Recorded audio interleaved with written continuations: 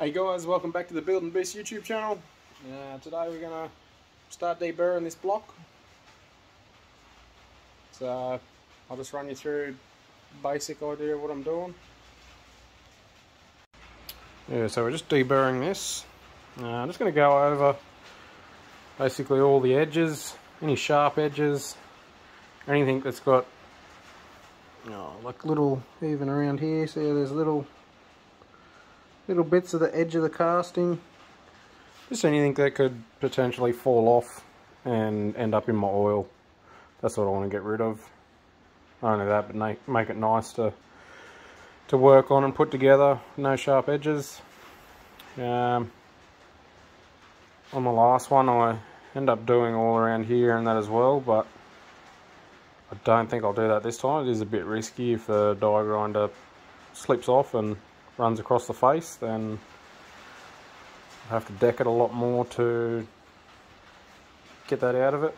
So I think I'll skip these bits for now.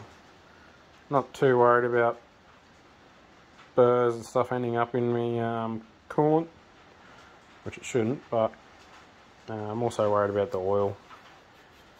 But just modifying it, less there's different vibrations, whatnot. Little bits and pieces could come off. Might make no difference at all, but it's just a little bit of finesse, tidying stuff up. And yeah, so I'll put this on time lapse and just show you. Like, I'll go around all the outsides of the block, any sharp edges, anywhere. Just makes it nicer to handle as well. So yeah, stay tuned. This is the burr I've got. It's got a little ball nose on it. It's not bad.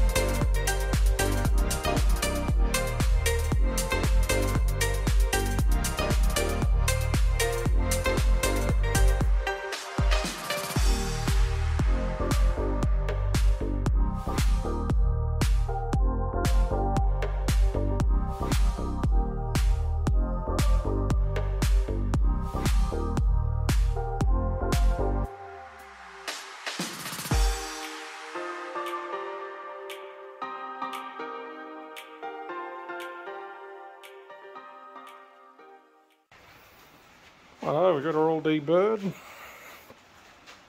Glad I deburred it, because actually it might have been this side. There's actually a big chunk sort of sticking up with casting flash. As soon as I touched it with the diagram, I just flicked it straight off. Might have been that side. I think that's got the fresh ones on it. And yeah, especially up under these, there was some little casting flash that could have potentially come off at some point, so I sort of just run the die grinder under there. Something you wouldn't really see, but yeah. Other than that, there's no sharp edges on anything. Should be good. Pretty happy with it. Bit hard to get to all of it on the back. I just done the majority of everywhere I could sort of get to around the engine stand. Yeah, should be ready to clean this up properly. I'll order a tap, the proper tap to do these. I think there's the M11 by 2mm pitch. So I'll clean those out, and yeah, this thing will be ready to. I'm thinking of keeping the block raw. I'll decide whether to go raw or paint it black. I'll see how I go trying to clean it up. If I can clean it up and make it look like a brand new block, then I'll leave it raw. But if not, I may paint it black just so it looks new. Not that you'll ever see it, it'll be in my patrol, but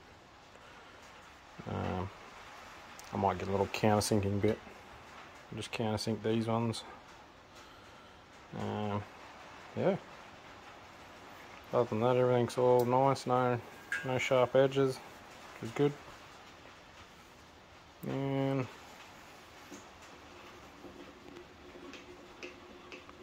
yes, that.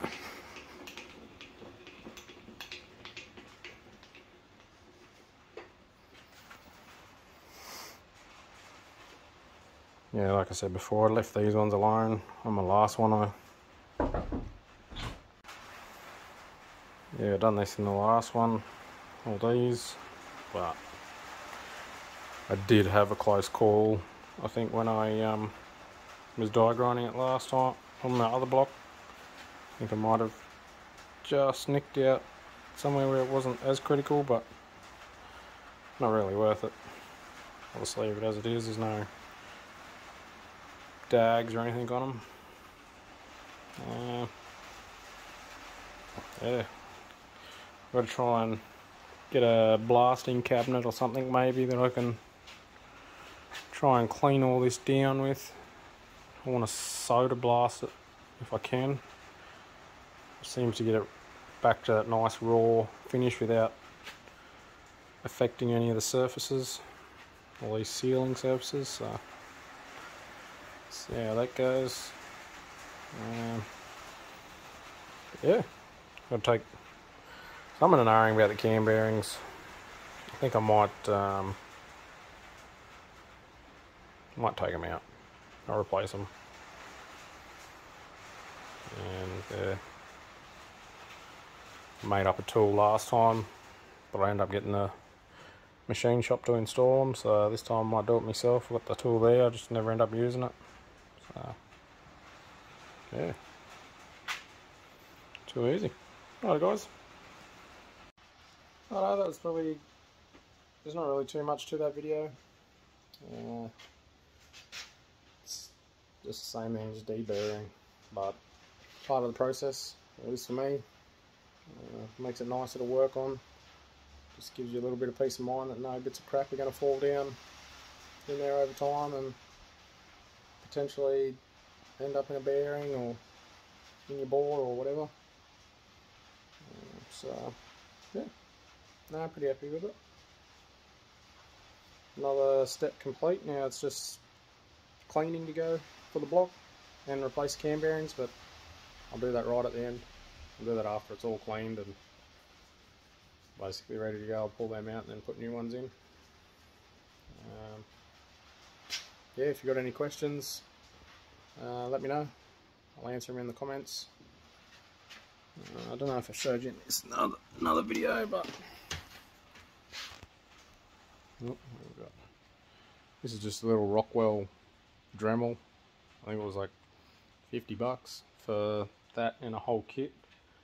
It came with this big, it's like a, I don't know, 600-700mm long cable drive for it, and works awesome. It's just, you don't have to have the big chunky handpiece in your hand. You can have a little pencil bit on the end of it. I don't know if the camera's going to focus, but you can see the bit that I've got. I actually probably paid 30 or 40 bucks for that bit, maybe.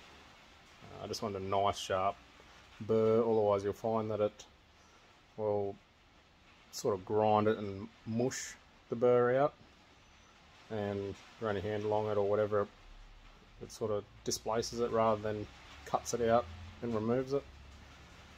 That'd be especially critical for around the main caps and stuff. I'd deburr the edges of everywhere there as well. So I wanted a nice sharp bit, so I definitely removed it rather than, yeah, basically displacing the edge and mushrooming it over or whatever and potentially holding a main cap up. So, but yeah, we'll see when we get up to installing the crank and bearings and checking clearances and stuff. I'm going to reuse the stock bearings. They're all fine. I don't see a point in changing them. They don't look like they're worn. There's a couple of marks in them, but I'm going to reuse them. But I'll still check them all, do up a data sheet of all my clearances and everything.